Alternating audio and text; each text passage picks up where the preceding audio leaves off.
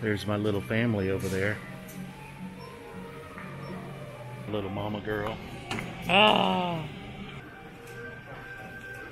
All right. So this is our primary grocery store that we go to. It's like a department store. The first thing you see when you come in is bread and ice cream.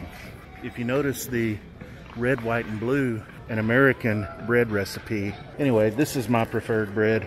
As per standard grocery store fare, they've got their aisle displays. So here you can get kitchenwares, housewares. And then generally the first thing we come to is baby food. Nestle is kind of like, they have everything from vegetables, fruits, and everything. This is their cereal selection. There's some Kellogg's brand there, cornflakes, Cocoa Pops.